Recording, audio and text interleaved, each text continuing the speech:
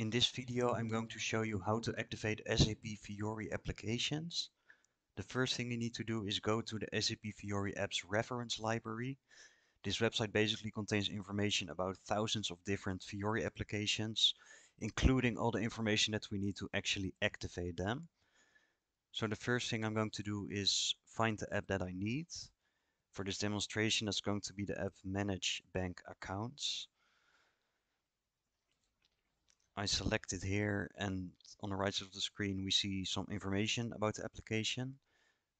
What we need to do now is select the right version of the software components.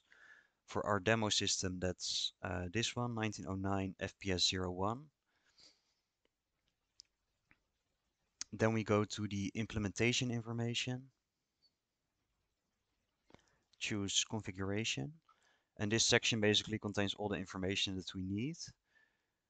First up are the ICF nodes that need to be activated. I copy the path to the ICF node. Next up, I start up the SAP GUI and go to transaction SICF. I copy the service path over here and press execute. And now the only thing we need to do is activate the actual node. So I press activate service, yes, and it's already been activated now.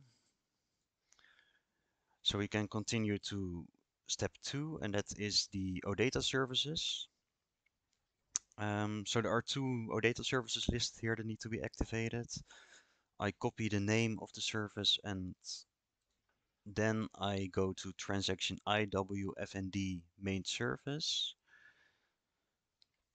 I press the add service button and copy the technical service name over here.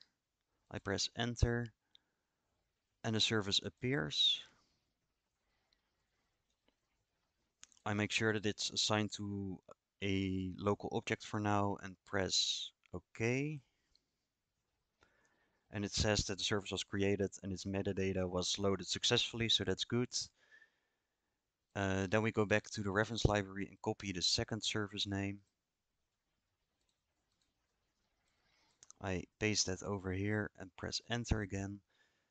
Now it says backend services are already registered for system alias, so that means that the service is basically already activated, so we don't have to do that anymore.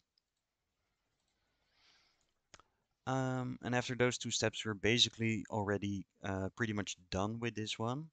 In order to test it, I'm going to assign one of the standard business roles to my user, so we can actually see the app on the Fiori Launchpad and check whether it works. So the standard business role that includes this app is this one, SAP BR Cash Manager. So I copy it. I go to transaction SU01 and enter my username. I assign that specific role to my user, press save, and now I'm going to go to the Fiori Launchpad and refresh to check whether the role has actually been assigned. I see the group bank relationship, and then I see here the app that we just activated, Manage Bank Account, so I press it. And we can see that app loads now, so the activation was successful. And we're basically already done activating this application.